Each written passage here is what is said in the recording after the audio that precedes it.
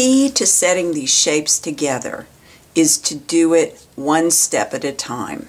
So the first thing I would do is trim away dog ears as they present themselves. It's pretty much across the board. So I'm going to get those out of the way. Simple enough. Now, I want to sew these together.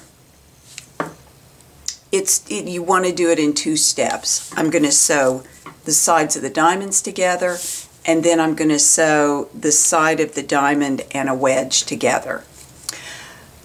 What you want to do is turn this shape over, and this seam allowance needs to be pinned out of the way because you don't want to sew this seam allowance down while you're sewing the sides of the diamonds together here. So I'm going to carefully pin that out of the way and ignore it. Alright, then let's look again. What we're going to do is sew this and this together here. So fold that over itself.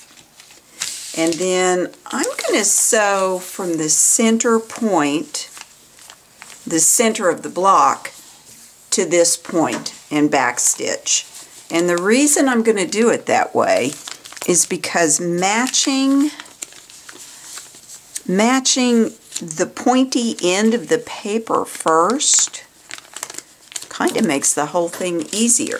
So if those papers and points match perfectly, and they do, I mean, I can test it with a positioning pin, but if those are good, I'm going to pin that. And then these sides are lining up. I'm going to take a positioning pin and push it through here. And it pretty much matches. The other ones I've done so far have matched. This one's a little off, so I'm going to take a minute and make that match. I want to check the inside. Yep, that's good. I'm going to make that match.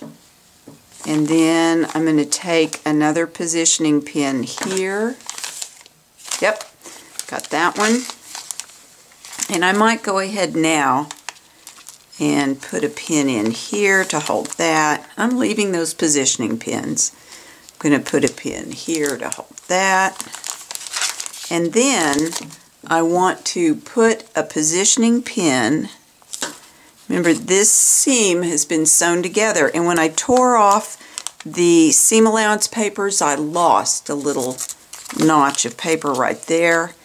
But I can see where that seam ends. I'm going to push that through and double check it on the back side. Make sure I've nailed that line right there, that center. I'm going to make sure that this pin is straight up and down. And then this time, mostly because of the way I have it in my hand, I'm going to pin it from this direction to hold it.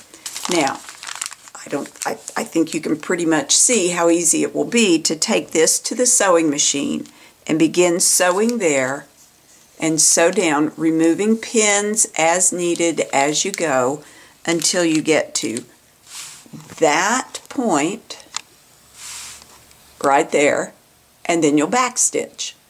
Alright, what I've done, let me back this up just a little bit.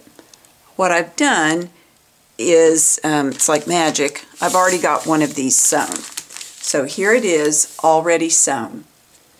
All the pins are removed except for the pin here that's holding that seam allowance out of the way.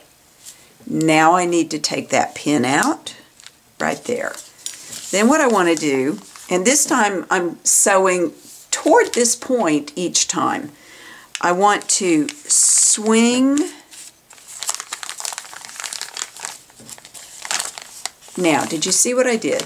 I reached underneath and grabbed that diamond so that I could kind of fold it over itself so that I can then more easily bring these points together. Now, I'm holding this, and I can come here in the center. Remember, this point is going to match up with this point, and I want to make sure that I get that where it needs to be. I think that's it. Alright, so I've got that straight. Now, with that positioning pin in place, I'm going to make sure that these raw edges match up. I'm just going to go ahead and put a pin in here to hold that. And then I can double check and be sure that this matches. It mostly matches, but I'm going to move it over just the tiniest little bit, like that.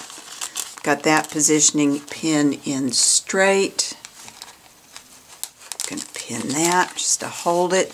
Now down here, what you want to do is make sure that these edges stay straight here. And you can fold this piece of paper with the fabric. It won't hurt anything, this diamond. And then I want to put a positioning pin in at the end of that sewn seam. Let me pull in a little bit so you can see. So I'm putting my positioning pin there, and it matches up, matches up on the other side. I'm going to keep that straight. And then I'm going to throw in a pin right here to hold everything together.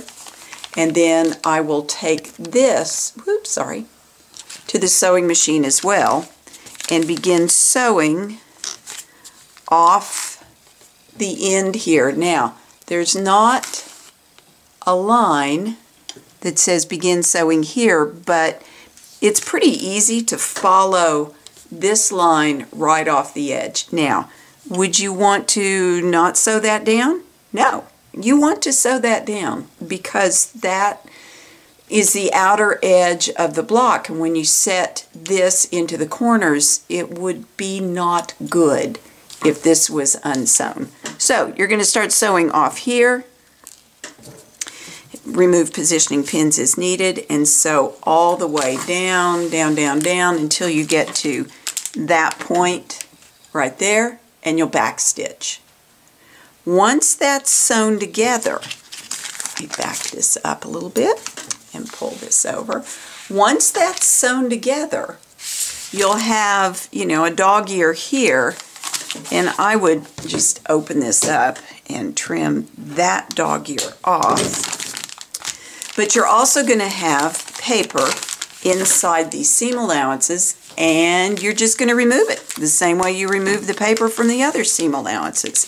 Every time you sew units together, stop, take the time, remove the paper in the seam allowances. So I would do this here and on the other side, and down here where the diamonds are sewn together, and then I would press the seam allowances. You can take that pin, well, that one has been pressed, but you would take the pin out, press the seam allowances in the direction of the arrow. They are going to end up flowing around the block.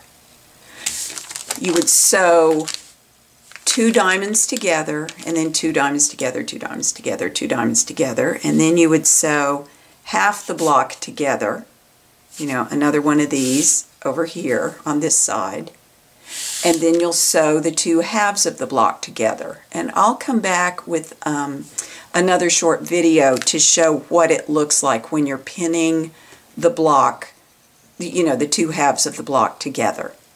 So, enjoy it. Remember to take this one side of a diamond, one side of a wedge at a time. Don't try to do this all in one fell swoop. Happy sewing!